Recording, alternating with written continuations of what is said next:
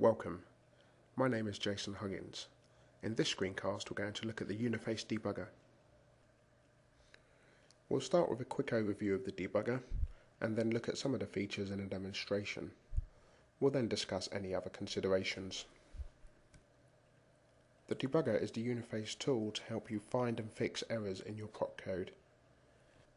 It allows you to debug the interpreted code, whether that's in the Uniface runtime, the server-side userver processes, web applications, web services, or Uniface Mobile. It supports both local and remote debugging. Beyond using the proc statement debug, the local debugger can be started by using the /deb switch. If you're using a Uniface runtime, you also have to specify the startup shell. If you're doing this on the IDF, you can optionally specify a component you wish to test. If you wish to debug a local userver, you can use a /deb switch on the UST definition for that userver. You can then connect to that userver with the /deb switch on a debugger specifying the process ID of the userver you wish to connect to. For remote debugging, where the debugger is on a different machine to the process to be debugged, the /deb switch is used with a TCP setting to create a TCP host and a TCP client. The create version of the switch is used on the TCP host to create the listener. Wait or no wait can be chosen on the client to connect to that listener. In normal circumstances, the process to be debugged will be the listener and the debugger will be the client. In other cases, you may choose to do this the other way round, with the debugger as a TCP host and the remote process as a TCP client.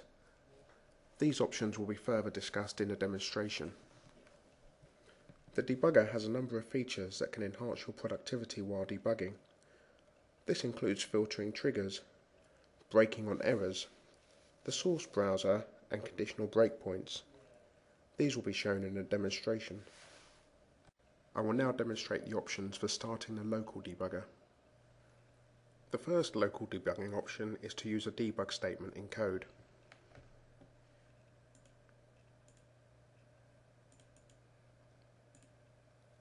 We can either pick a trigger or add the code to the button. You could also add the debug statement to things like your menus. When we compile and test, and I hit my button, the debugger starts.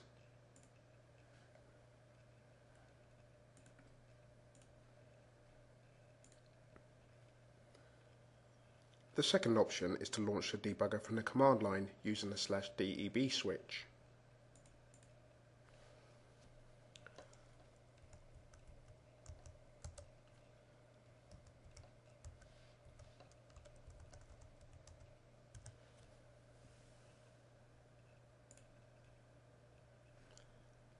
My component starts and the debugger starts at the same time. When I do an action, we can see the debugger picks it up.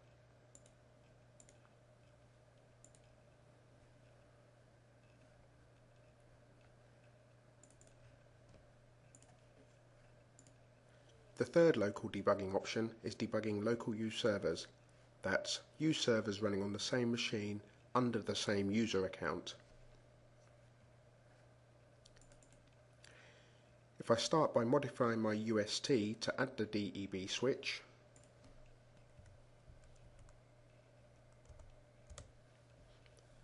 that tells the userver to make itself available for debugging.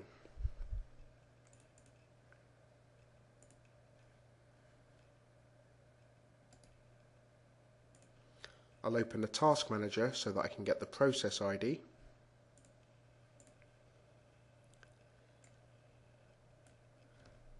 If I now start a web page that uses the userver,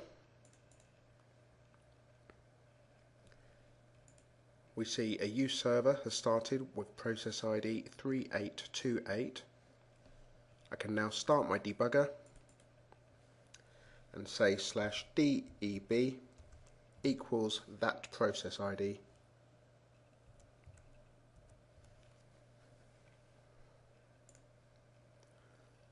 The debugger connects and I can now debug that process.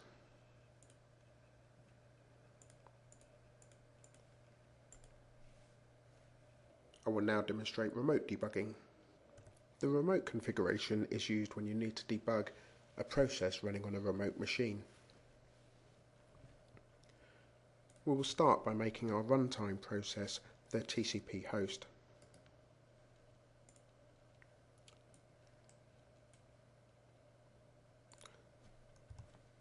To do this, I add the command line switch /deb specifying the TCP connection parameters using a unique port number.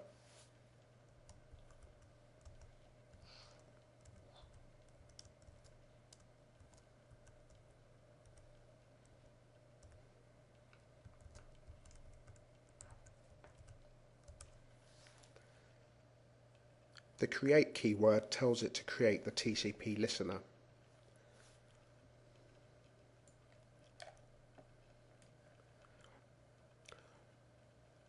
On my debugger, I use a similar configuration string.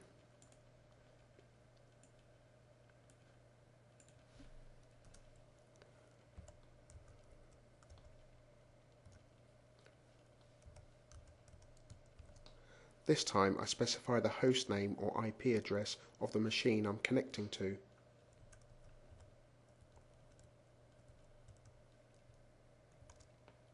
I specify the same port number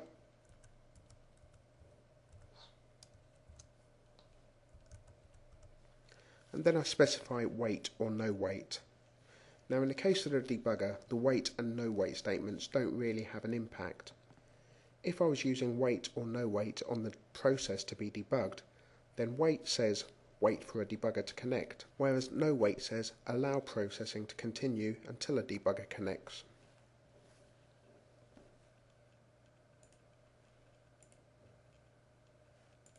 If I run my runtime application, because it's the TCP host, it's waiting for a debugger to connect.